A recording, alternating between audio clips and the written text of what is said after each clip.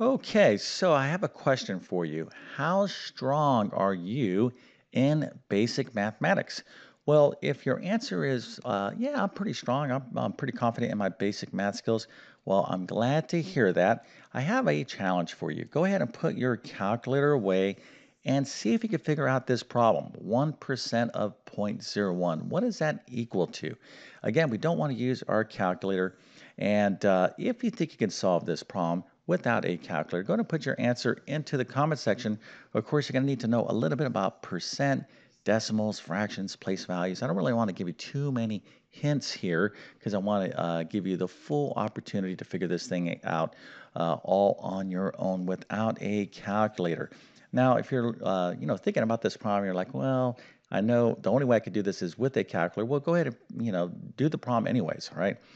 So don't, do not like not participate because you're like, well, I can't do this without a calculator, but I could definitely do it with a calculator. Well, then go ahead and figure it out as well because that still, shows me that you have some understanding of how to solve percent problems. This is very, very important as percent is probably one of the most, if not the most important practical math skill that we all need to understand.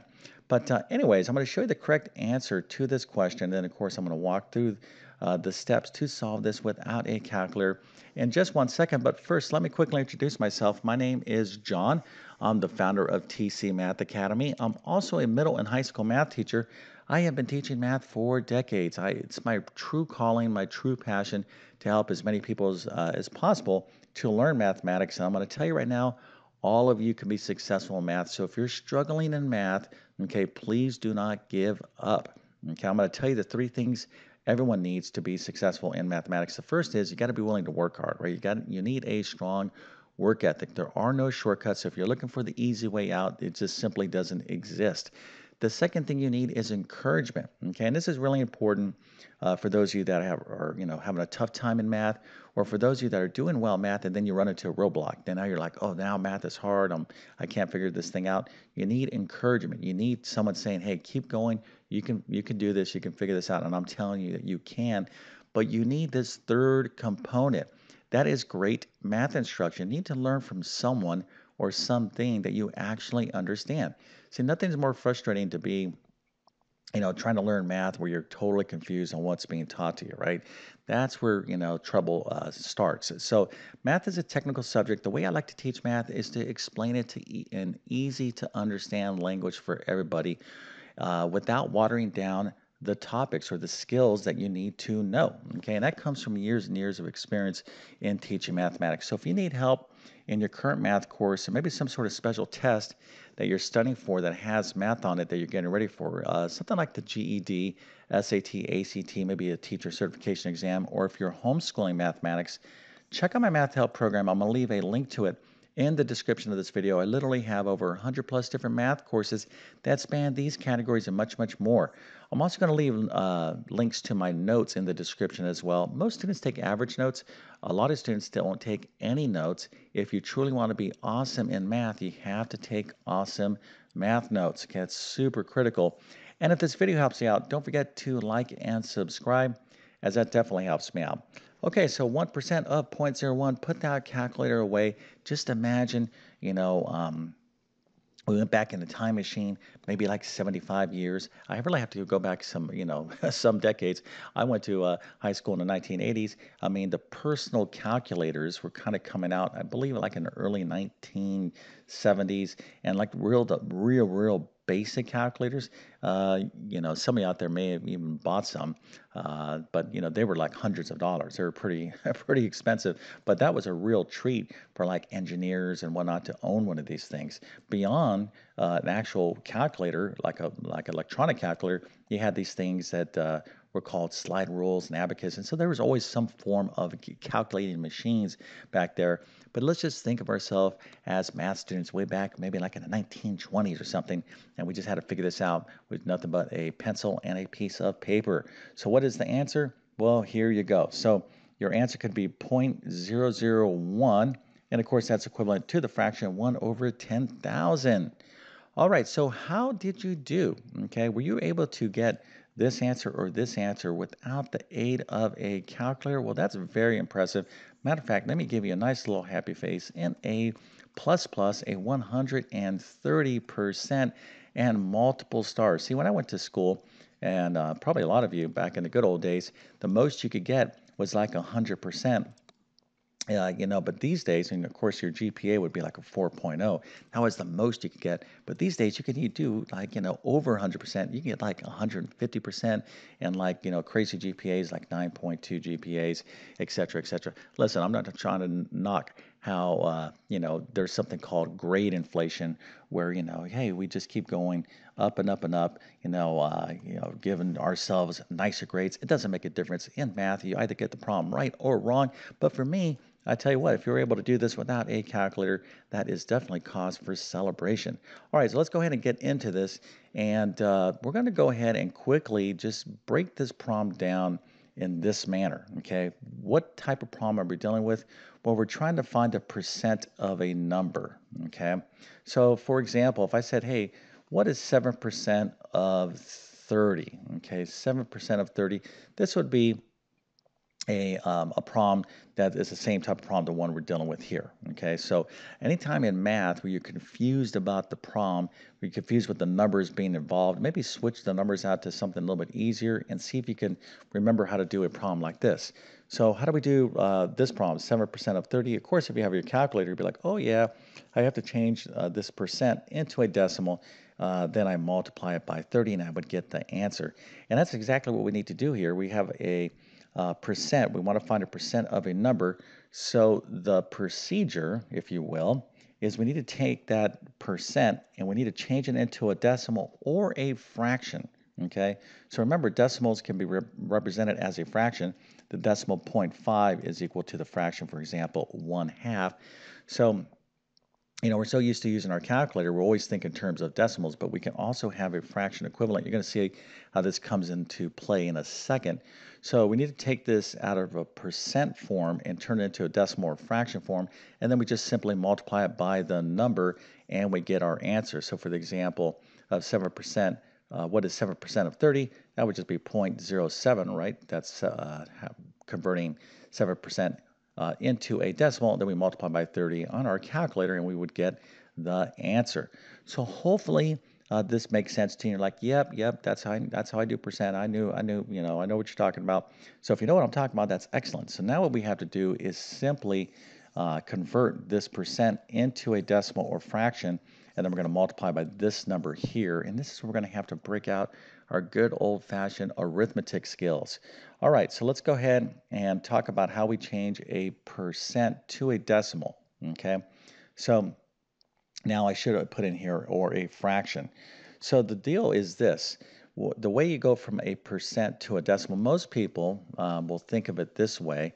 If you're going to go from 7% and you're going to write that as a decimal, you're going to convert that into 0.07, okay? You're going to write 7% as 0.07. Why do you do that? Because 7% is the same thing as 7.0%, and you just know to move that decimal point over 2 places to the left, okay? I would suspect most of you out there remember that that's how you do this. But if you want to change percent into a decimal, technically what you're doing is dividing by 100, which is the same thing as moving the decimal point over 2 places to the left, okay? So when you take a number and you divide by 100, the decimal point gets moved over 2 places to the left, all right? So 7% you could express as simply as 7 over 100. Of course, 7 over 100 is the same thing as 0.07, okay?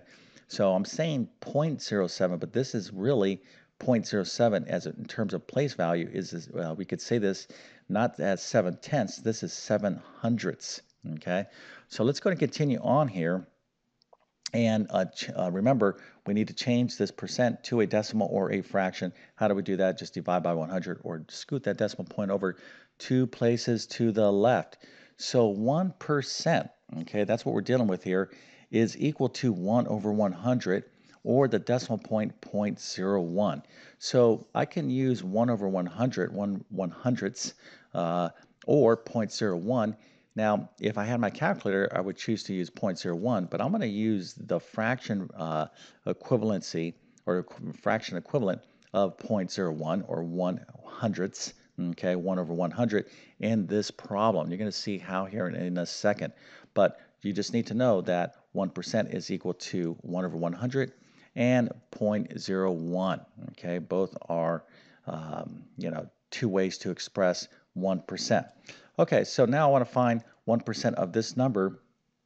So instead of thinking of 1% as 0.01, I'm going to use the 1 over 100, and we're going to multiply that 1 over 100 times this number, 0.01. Well, what is 0.01? Well, we just, figure that out.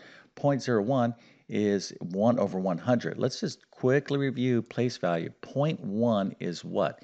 We say this as 1/10, right? This is the tenths place, so I can write that as 1 over 10. 0.01 is what? Well, this is the tenths place, this is the hundredths place, so that's equal to 1 over 100. Let's go ahead and continue the fun here. What's 0.001? Okay, well, this is the tenths, hundredths, thousandths, that's equal to 1 over 1,000. All right, so I'm really putting your basic math skills to the test here. Decimals, fractions, place value, all that stuff that we forgot. Listen, if you're like, yeah, I remember this, I remember learning this, but I forgot this. Like me, I learned this way back in the good old 1970s, right? So, of course you forget this, and then we get dependent on our calculators. We forget all this stuff. But let's see if we can just kind of, brush up all those cobwebs in our memories and get this problem right. All right, so 1% of 0.01. 1% is equivalent to the fraction 1 over 100. 0.01 is also equivalent to the fraction of 1 over 100. So if we take 1 over 100 and times it by itself, 1 over 100, we will get the right answer.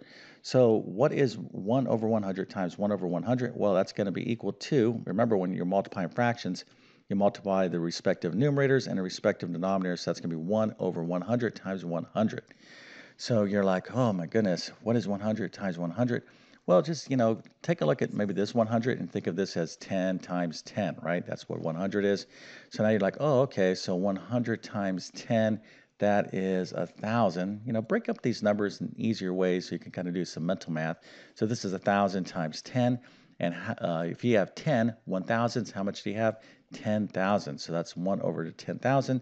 And of course, you could write that as the decimal, okay? 0.001, right? Here's the tenths. This is the thousandths, or sorry, this is the tenths, hundredths, thousands, 10,000ths. So 0.0001. So those of you that used your calculator, if you got this answer, now you see how to do it without the aid of a calculator. So why do I do problems like this? Well, listen, it's important to practice arithmetic skills and, tie it all in. It's like making a big pot of chicken soup or something like, right, stew, right? You throw in some chicken and some onions, some peppers, you kind of like all, mix it all in. And then at the end, what do you have? You have something awesome, right? Same thing here, right? What are we throwing in here? We're throwing in some percent, some decimals, some fractions, some place values, and then we're going to kind of just let that kind of, marinate in our brain so we can, we can refresh these skills that we learned, okay? Even if it's been decades and decades for you, out there, you can, relearn this stuff. It's like riding a bike for a lot of you. So if you're like, yes, I learned that, but I forgot that. Well, it's important to have strong arithmetic skills. Okay.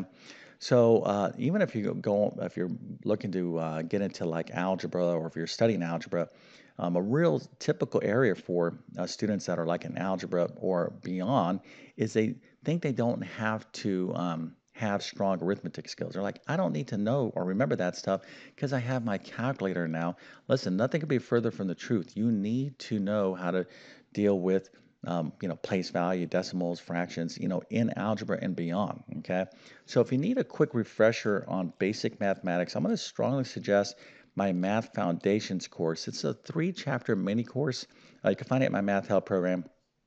It's just jam-packed full of all that basic stuff that we learned in elementary school. So how to deal with decimals, multiply decimals, all this stuff, fractions, percent, place value, all that kind of good stuff. That's a nice start for a lot of you out there that are looking to kind of get back into math. You just want to get your foundation set and then move on beyond there. I would suggest maybe checking out that course. I do have additional videos on my YouTube channel as well on basic mathematics.